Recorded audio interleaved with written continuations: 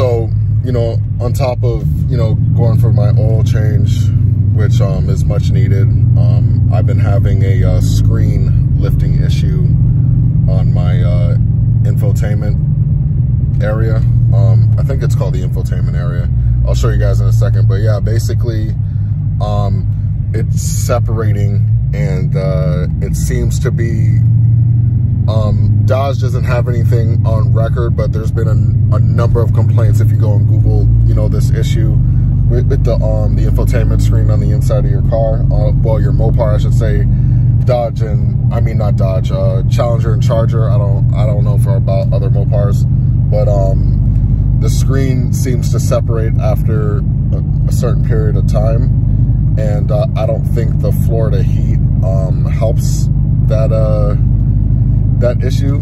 So I already called FCA, and they put up a case number with me, and the next step in seeing what can be done is going to the dealership and getting a diagnosis from them. So like I said, I'm on my way there, and I will catch you guys up after you know, after they tell me, you know, whatever it is that can be done.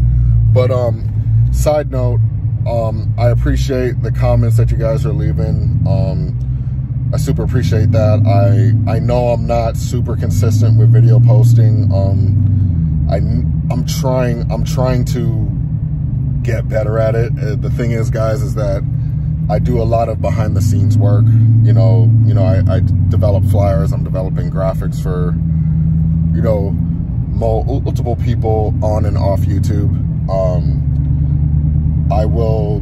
I've been thinking about switching up my content in order to, you know, bring you guys into what I do that's out, well, not really outside of cars, but it's related to the car community in terms of, you know, graphics and stuff like that.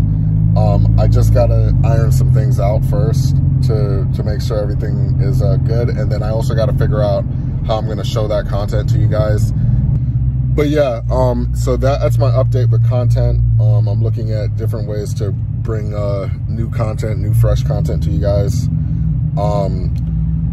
Also too, I'm going to be, well, it's not really a mod, it's more of a maintenance thing, but you guys can stay tuned for that.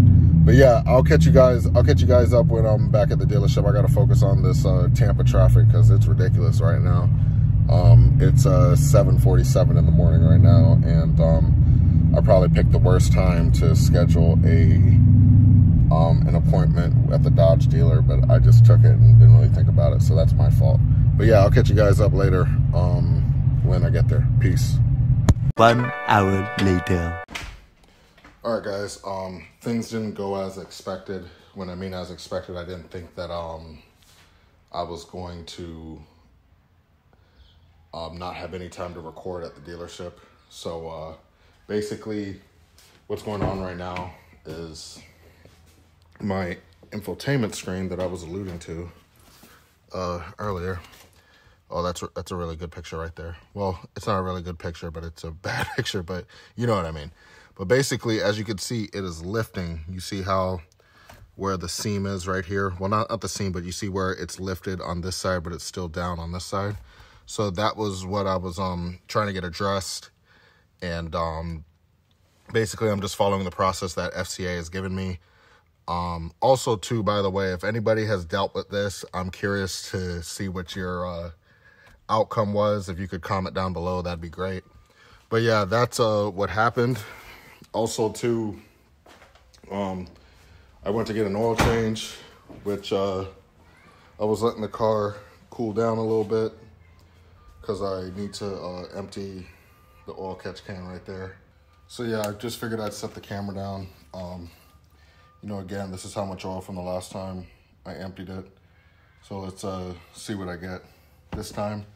But yeah, as I'm unscrewing it, because you know, you do got to be careful here, and it's still slightly hot, so I probably should get some gloves or something like that. A few minutes later. Okay, scratch that. I couldn't find gloves, but I got a little rag right here so it's not just going against my skin. But yeah, anyways, I'm working with FCA, and the current process, God, this is really, oh, there we go. So I'm working with FCA right now, and the process that I took is I basically called the customer service line. I then spoke to a customer service representative. She, at the time, gave me a case number and recommended that the next step is to go get a diagnosis. I wasn't aware that you have to pay for a diagnosis, which I was a little frustrated about that. But again, I'm just trying to go through the process. I am out of warranty, like basic warranty, like the 36,000 miles, but I'm still within the grace period that they have, which is 24,000 miles after the warranty. So currently at the status that I'm at right now is excuse me, I gotta focus right here, guys, because I don't want to spill nothing.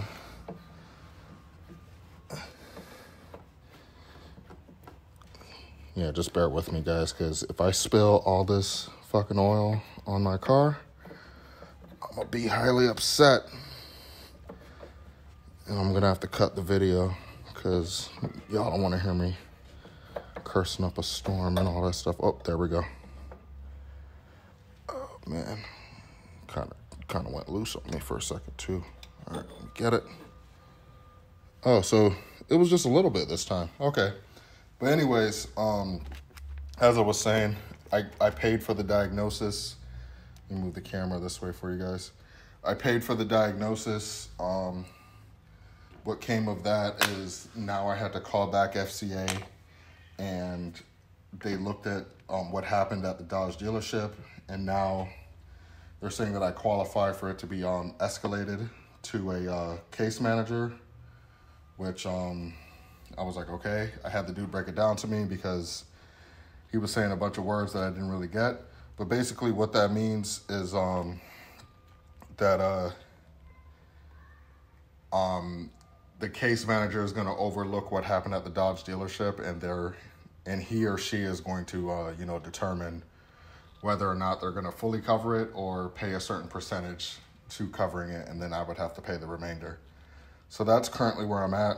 I don't know if you guys could see how much I poured in here, but it wasn't much. I probably didn't even have to take it off.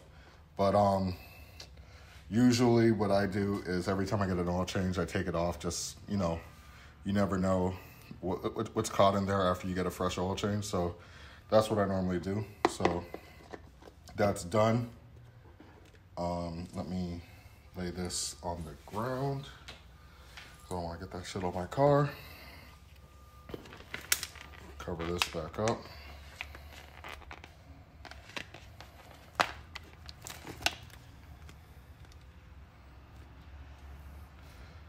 Shout out to all the people telling me, oh, I didn't need to get an oil catch can because if the factory doesn't deem it necessary, then you shouldn't put it on your car. Hey man, it's my car. I can do what I want, just how you can do what you want with your car, man. So enjoy yourself and I'll enjoy myself. Cool. But anyways, that's gonna be the end of this video. Look at all the stickers I got on underneath the hood of my car. I never really show that, but yeah, it's sort of like my little personal thing. But yeah, this is gonna be the end of this video, guys. My name is Jordan. This is Modern Day Muscle. Appreciate all the support, guys. Keep watching, keep sharing. I greatly appreciate it. Keep commenting. I make sure to go out of my way to comment on everybody that leaves a comment. And also, too, make sure you guys check out Free Smoke. That's where you'll see Fat Cat, Garage Driven, and myself, doing daily videos.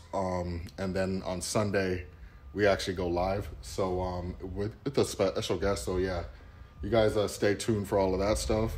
Like I said, I greatly appreciate it. Whoa. Fast drive. I don't know if you guys saw that. But anyways, well, at least he made a bunch of noise for no reason in the neighborhood. But anyways, yeah, man, I'll catch you in the next video.